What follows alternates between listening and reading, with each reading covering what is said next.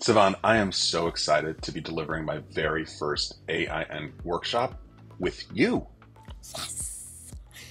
What happens in the room at AIN is you're presenting to other improvisers. So whatever we bring in the room, we get to build with what they bring in the room too, and we're all going to discover new stuff. I totally agree. I mean, I think that this session is going to be a springboard for all of us to activate new practices and make new discoveries, and also see all the stuff we're already doing around belonging. And when we give people a chance to reimagine how they want to think about what they've been doing and what they can do in the future, they're going to walk away with some really tangible things that they can now name for their clients and name the value. And I'm hoping that we can articulate some of our own learnings and our own experiences of how we've been building belonging, both internally and with our clients. And you know, I'm not afraid to get a little messy. I'm not afraid to grapple a little bit, to share our mistakes. And we're going to be doing it in, of all places, Vancouver. I mean, can it get more lovely and more beautiful than that? I'm actually already packed.